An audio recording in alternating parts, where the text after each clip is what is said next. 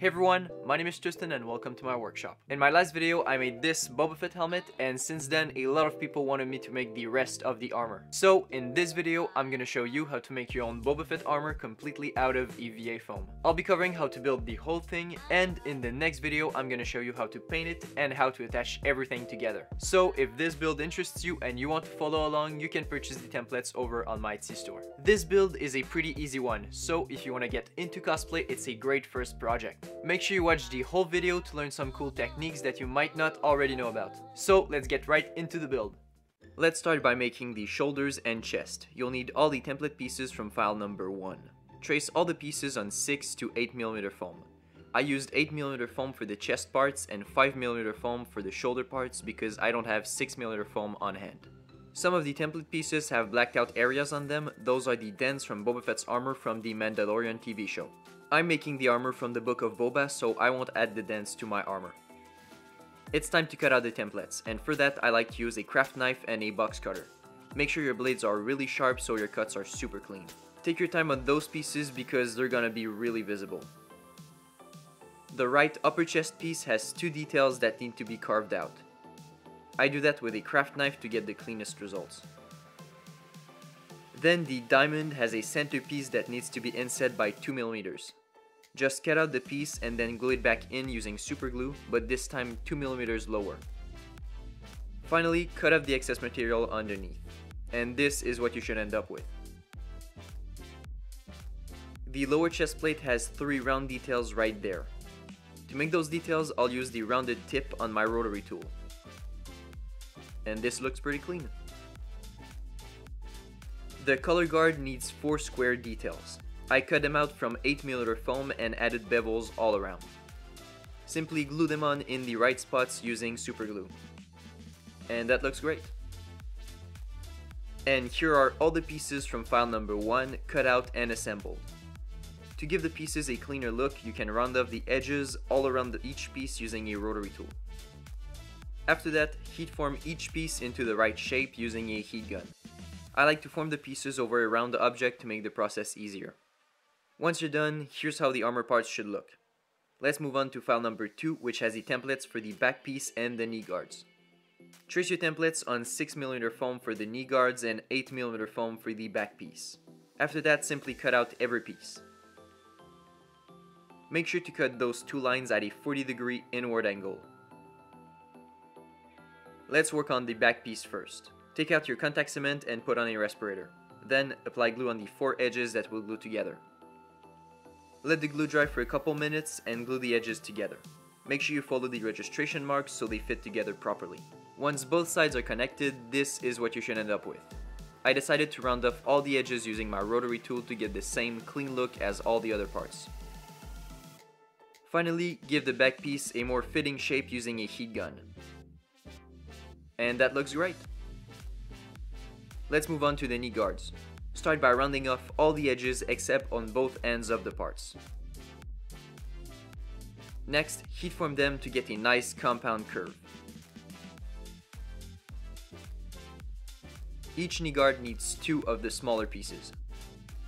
Simply apply contact cement on both ends of each knee guard and on the top of each of the smaller pieces. Finally, stick the small pieces on the knee guards with the notched out side on the bottom.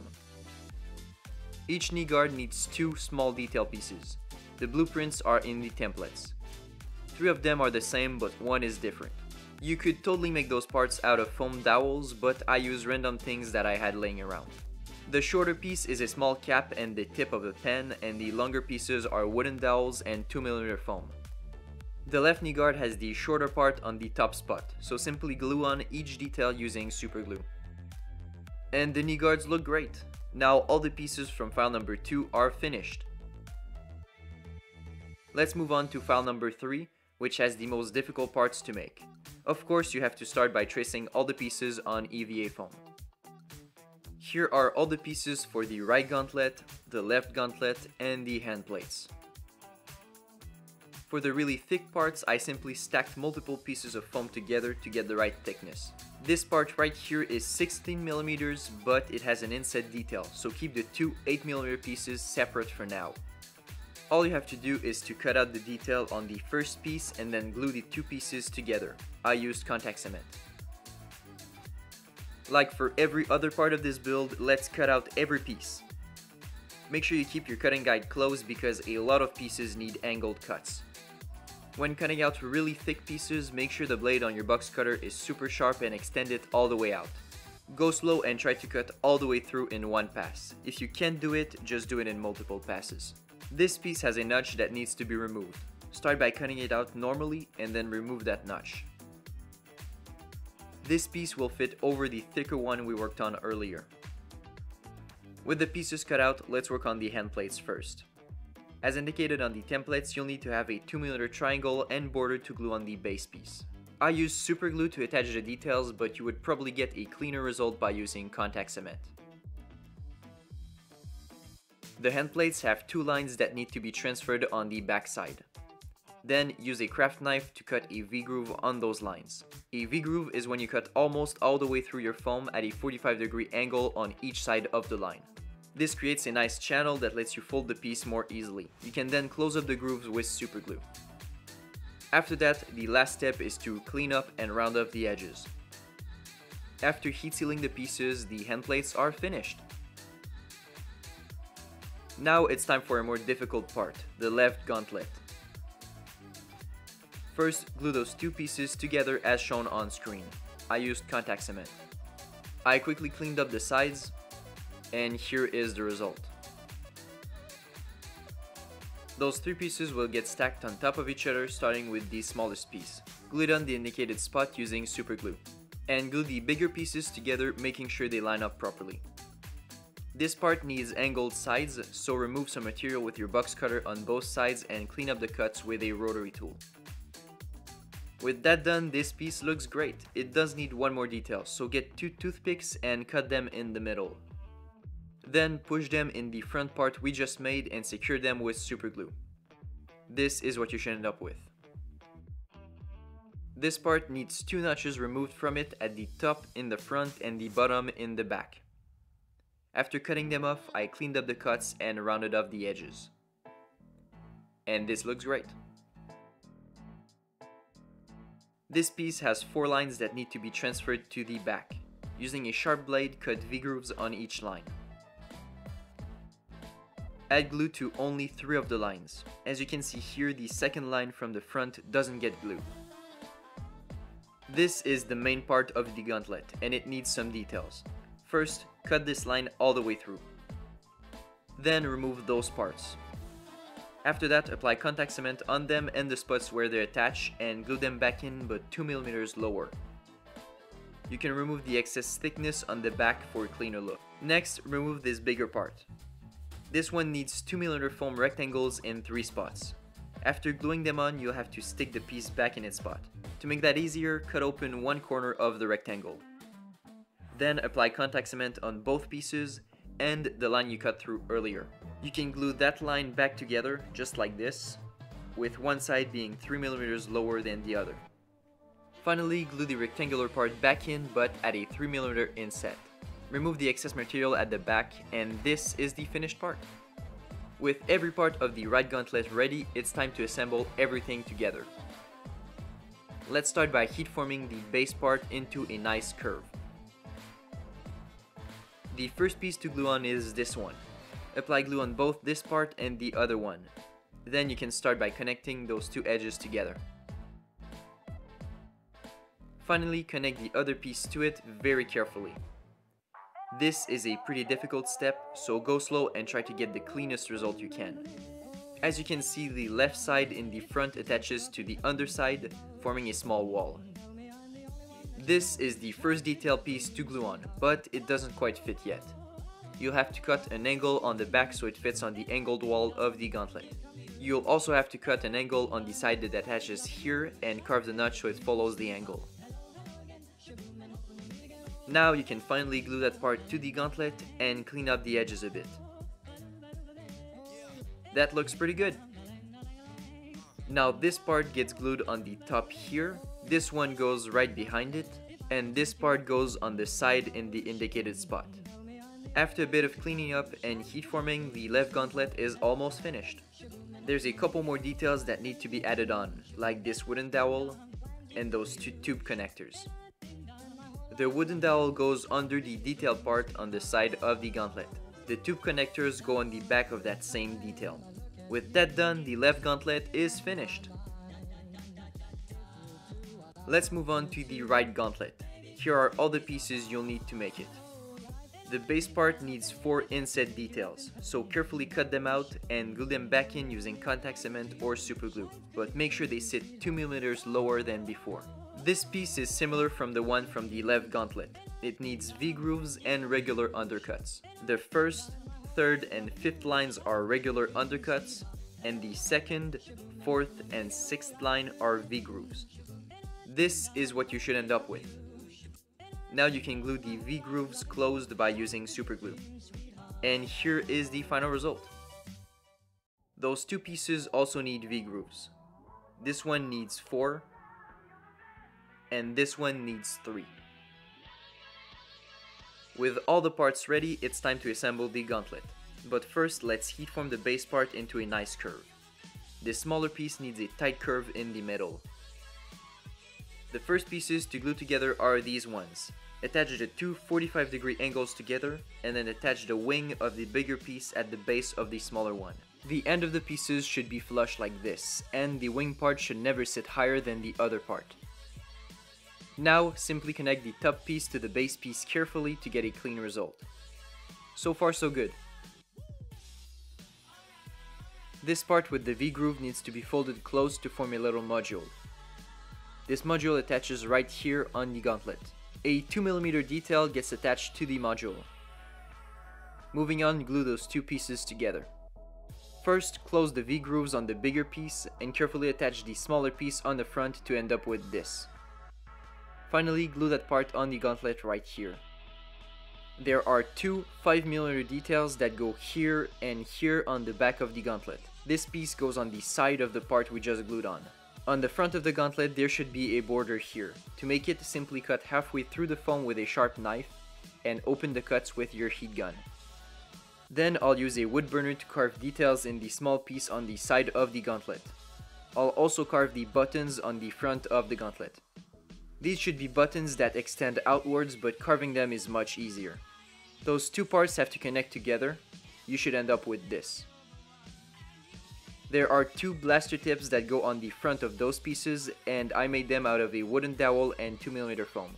I glued them on with super glue.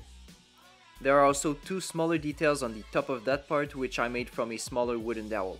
Those pieces go right on top of the bigger piece. That part we just made goes right here on the side of the gauntlet, and this is what you should end up with. After some cleanup and heat forming, the right gauntlet is mostly finished. The rocket that goes on top is a pretty complicated piece. Here's how I made it. The tail is a wooden dowel wrapped in 2 mm foam.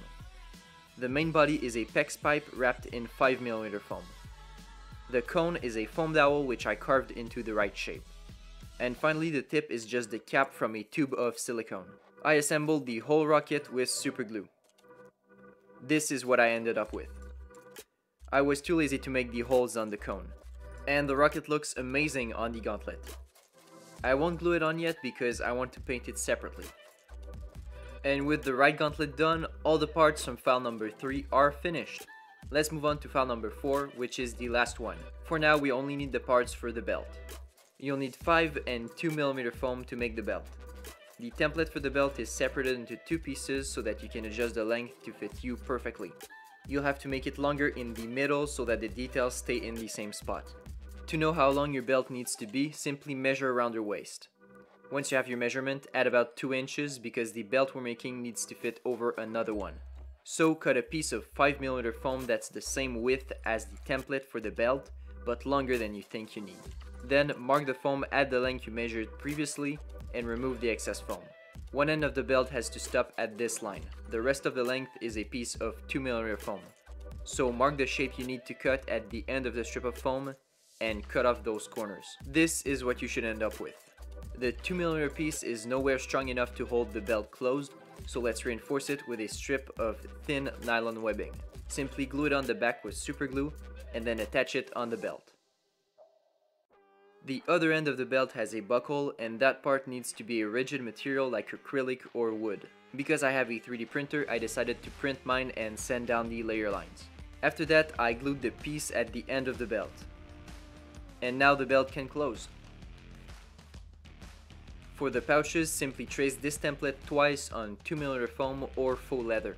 Those parts are kind of like pepakura, where you need to pre-fold the parts on each line to make them easier to assemble. I did that with a metal ruler. After that, I applied super glue to the tabs one at a time, assembling that part of the pouch before adding glue to the next. After a couple minutes of work, I ended up with something that looks like this. As indicated on the template, the pouches need a detail strip in the middle like this. I glued them on with super glue. To make the foam pouches look like leather, I'll use this leather stitching wheel and add stitching marks on the detail strips. Now those strips look like they were stitched on. I did the same thing on the whole belt to give it that same look. And it looks pretty good. Next, using the template as a reference for placement, glue the pouches on the belt using contact cement. And this looks great. In the templates, I included a blueprint to make the belt buckle cover out of pieces of 2mm foam. But to save time, I decided to 3D print mine. I glued it on the belt using super glue, and that reinforces the buckle which was glued on the end of the belt earlier. I'll make the bullet holders to fit the same bullets as the one from my Mandalorian armor. Here's how to make them. First, cut a long piece of 2mm foam 1 1/4 inch wide. Then cut a slit on the first line and fill it with super glue. You can carefully push the strip of foam in that slit.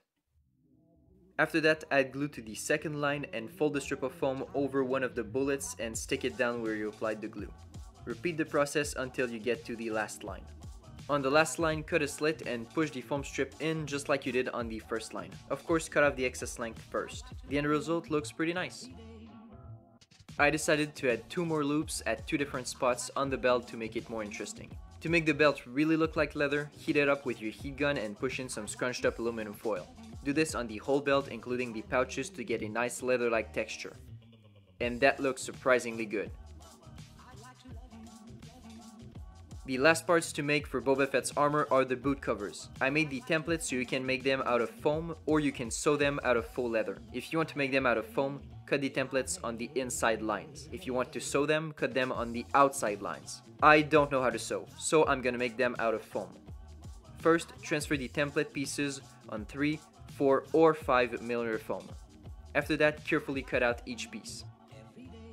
Before gluing the parts together, I recommend adding the sewing marks with the leather tracing wheel. I did it on all the edges of all the pieces.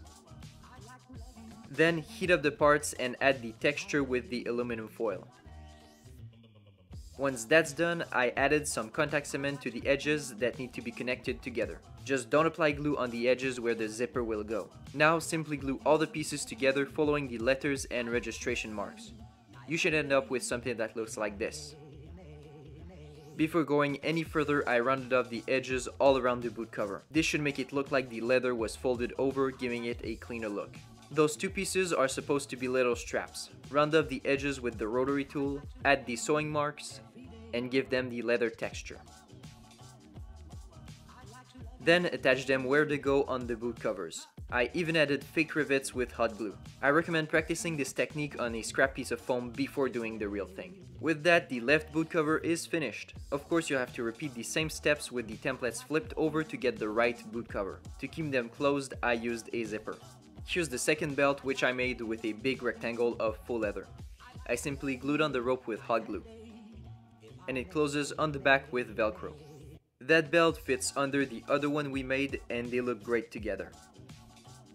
With that done, the whole armor is finished. And the armor is finished, or at least the building portion is done. Apart from the gauntlets, which have a lot of pieces, the armor is super fun and easy to build, which is why I recommend it to beginners. Like I said at the start of the video, the templates to make this armor are available over on my Etsy store along with many others. And for the first 2 weeks after this video comes out, they will be at 20% off. And if you want to see more of what I do, things that don't always make it into my videos, you can go follow me on Instagram. All the links will be in the description. Of course, stay tuned for the next video because we're gonna finish this armor and it's gonna look amazing. But for now, this is the end of the video. Thank you so much for watching. If you enjoyed, you can leave a like and subscribe to my channel for more cool builds like this one. And I'll see you in my next video. Bye.